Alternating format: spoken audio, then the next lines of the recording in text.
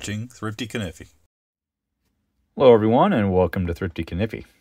Well, today I've got a budget knife for you guys today. This is one you actually can pick up at your local Walmart. Costs between $32 and $35. It's a double-bladed Barlow, kind of unusual for you to have two full-size blades like this. The packaging is actually quite comprehensive in telling you what the knife is all about. It's got like a magnetic style close, and you can see the plastic in there holding the knife in a window style case. But let's just look really quickly at the specifications on the back here. It pretty much tells you everything you'd want to know. There's kind of a picture of it. So the blades are AUS-8. The handle material is aluminum bolster with aluminum liners. And you have a marbled carbon fiber handle. It's a non-locking slip joint, obviously. And then we have the nail nick to open the blades. You have both a clip point blade and a sheepsfoot blade. Both are titanium coated finish, and the weight of the knife is 3 ounces, 84 grams. Overall length 6.5 inches or 165 millimeter. Blade length is 2 3/4 or 69.9 millimeter. And the knife thickness, the blade stock, is 0.47 inches. Actually, that's going to be the height of the blade, I imagine. And then 11.9 millimeter. So, yeah, it's very much tells you quite a bit of detail in here. And just kind of goes over the same sort of things inside here. And they got like a numbering chart to kind of point out the different features of the knife. As you can see, the Swiss Tech logo there, and then the metal information on the tang. But let's get it out of this plastic. It's causing quite a bit of glare. I'm going to actually open this up with a knife just to make it a little easier. But we've just got a couple of little pieces of tape. So this has never been opened, so this is kind of my first look at it. And we'll quickly get it out of the packaging here.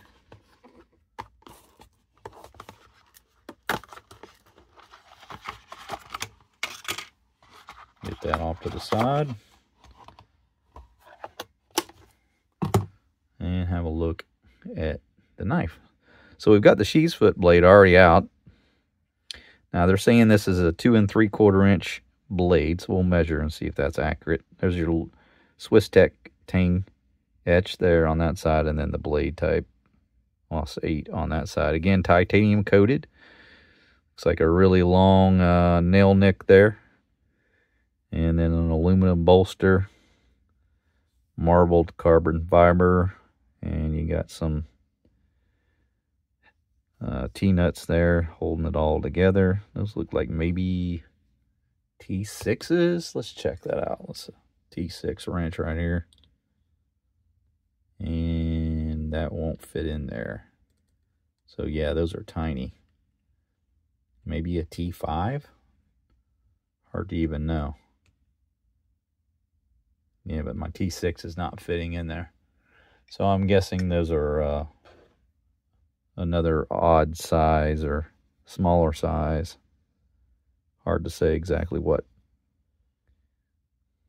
But yeah, there's your back springs. Again, those are titanium coated springs as well. So it looks like it's just blacked out. Makes me wonder, like, the aluminum bolsters there, what they're coated with. I don't know, maybe it's coated with the titanium as well. But you have a little bit of a wonky end to that sheepsfoot blade. But there's your blade edge. And we'll test the sharpness of this thing. See if it's cutting through paper with ease. No half stop on it. And I'd say the pull strength is, it's probably about a 5. Snapback is a little bit weak. I mean, not super weak, but it's a little snappier into the open than the close, the walk and talk. All right, so let's get a measure on this one. You've got a measure of 2 3/4, so I'd say that's pretty accurate. Let's see if there's any information on the second blade. So yeah, clip point blade is quite aggressive actually. You can see the way that tapers off. Got a really thin point. And that's not one that you're going to want to do any prying with, even in the slightest bit. I could see that snapping off real easy. But AUS-8 steel, so, you know, not bottom of the barrel, but certainly not a modern super steel by any stretch. But you've got the a blade etch with the brand Swiss Tech there, and then the knife name, the Doppelt, on that side. Again, you get a long pull. And a good look at that blade edge. That is one fierce point on this thing. Crazy, crazy pointy. I would imagine this is pretty accurate to the measurement of the other one. Looks like this one is maybe just shy of that 2 3/4 inch mark. Just a little bit, but pretty close. Pull on this one, pretty much identical to the Sheepsfoot blade. Say about a 5. Good lockup though. Staying put. No worries there. Not much of a sharpening choil. You'd probably be best suited to put one on there for yourself. Yeah, it could use a little bit a deeper choil maybe, but it's there.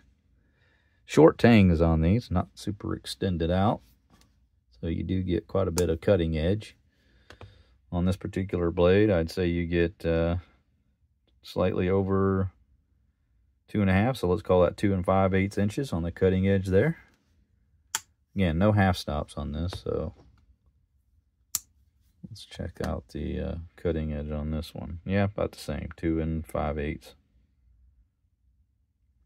But just a little bit wonky at the end there. I don't know what's going on there. Just maybe a little bit of a bow on that side and then a little high on that side. But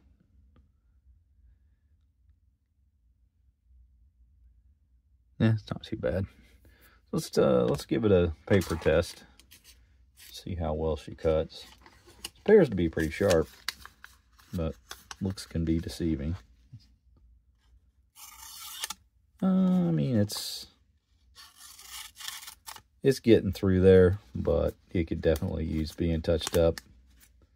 My guess is you probably could strop it and see some improvement. Let's check out the other blade.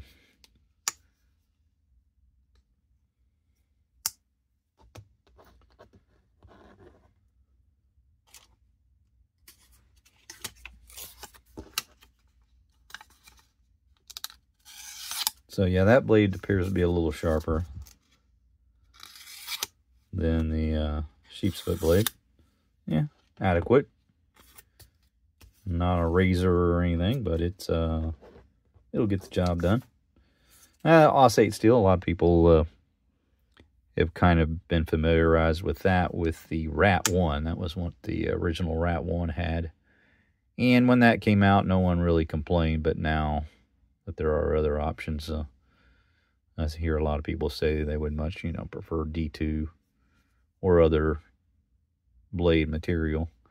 But for a budget knife, not too bad for something that you can buy locally. That's, again, like $32 to $35.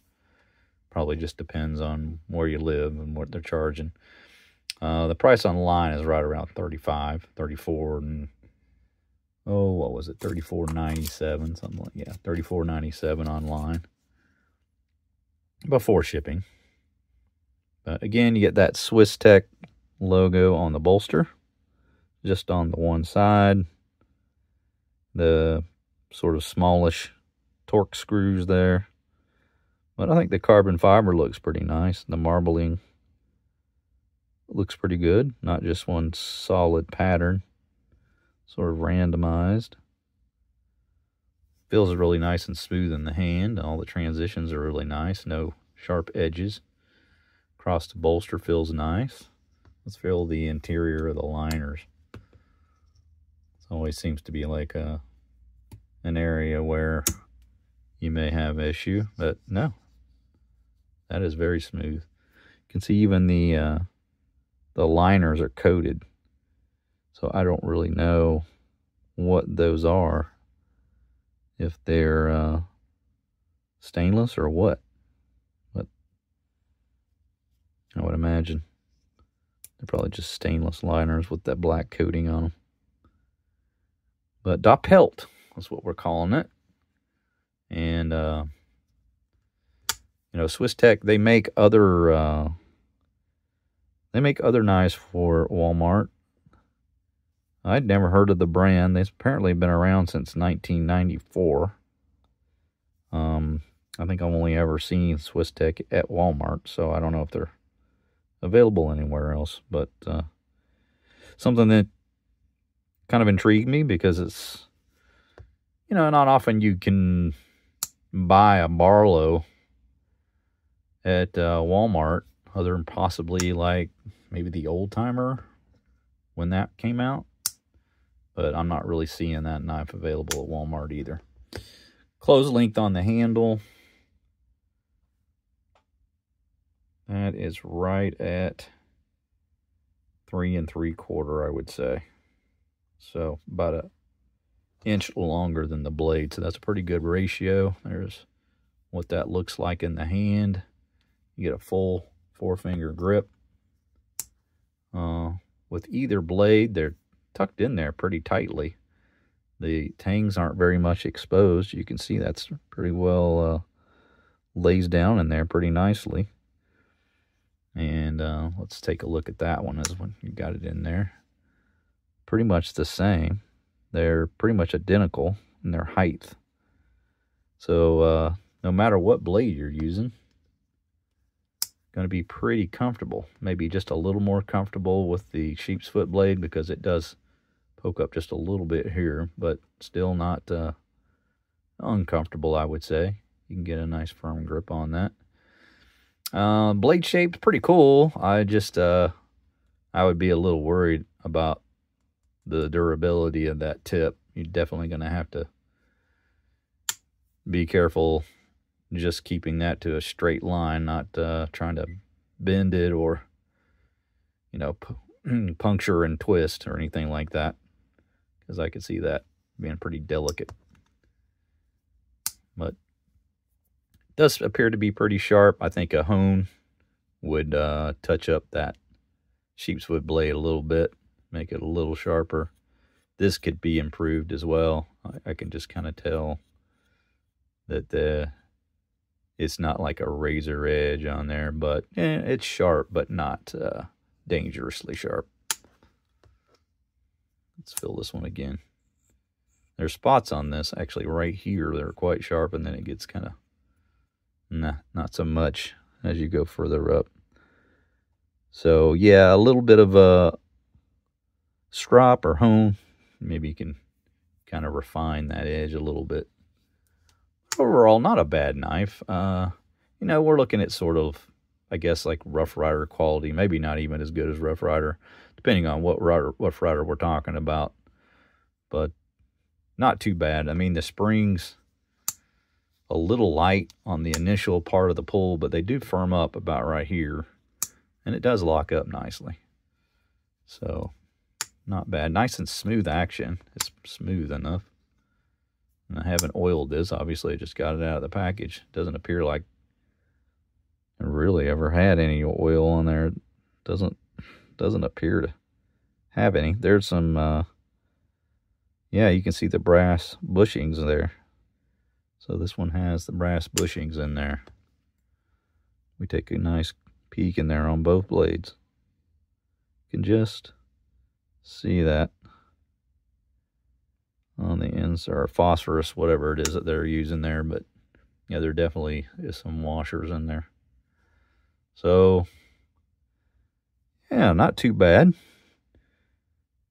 And again, the profile of that is really nice. You don't often see the blades get tucked in quite like that. So they kind of have paid attention to the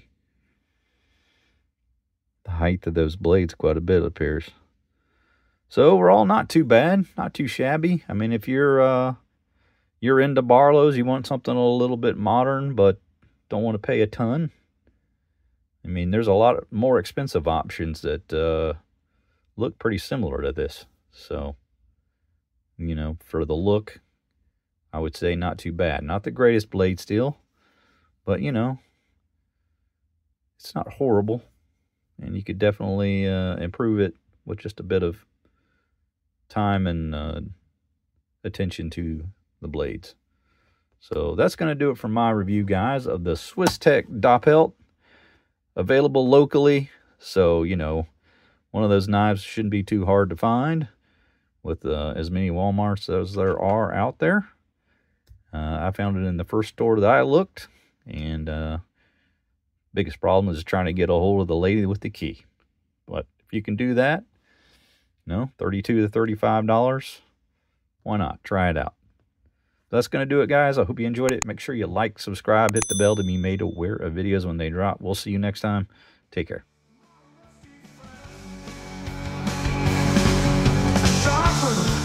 A straw, some oil in the joint, a nice clean edge, and a piercing point.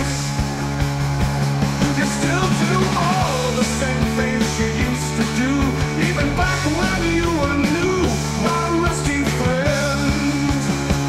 You run in the pocket, stay close at hand.